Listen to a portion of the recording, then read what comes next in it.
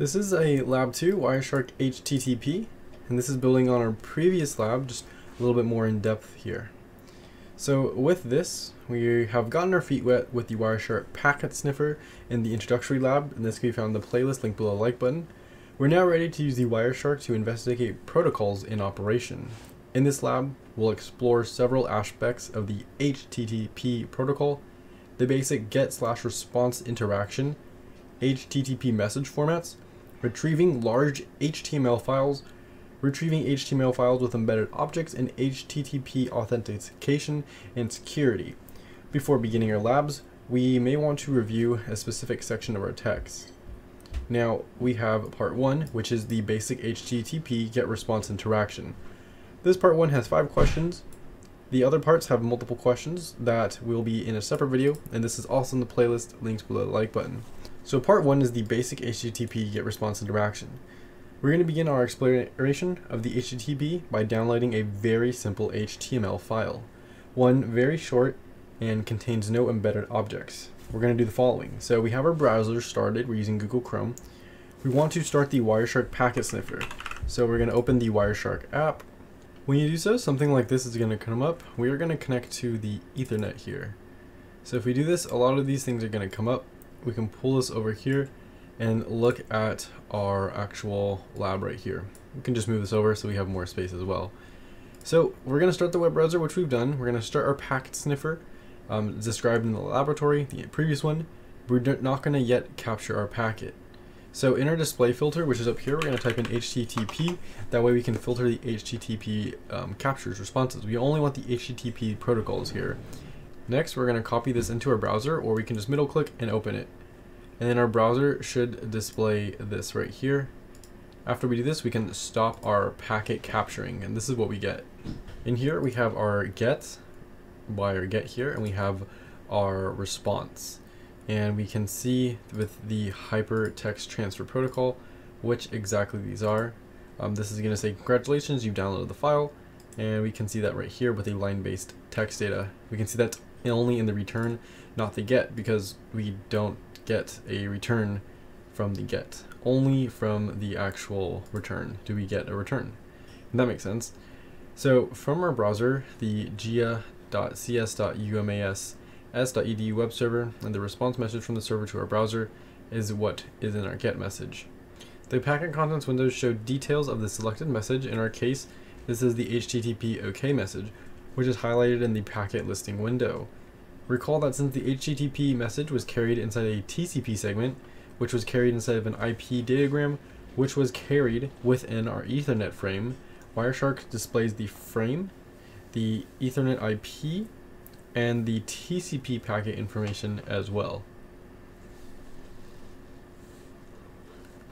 We're going to want to minimize the amount of non-HTTP data displayed. We're only interested in HTTP data, and we'll be investigating each of these protocols later in other labs.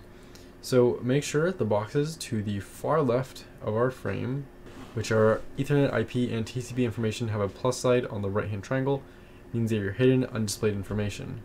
So if we have this plus right here, we probably are able to find some more information, but we're not going to look at that right now.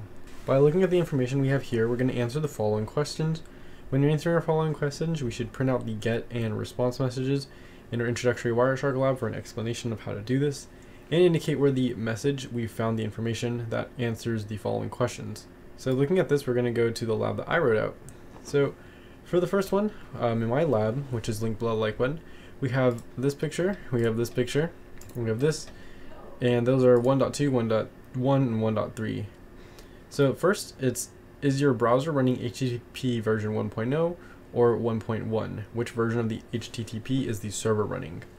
So if we go up here, we can see that our browser, the information is going to be right here, HTTP 1.1. So our browser is running HTTP version 1.1. And if we look at our server, we can see it's running 1.1 as well. Now we're asked what languages, if any, do your browser indicate that it can accept to the server. So we're going to go into our browser up here.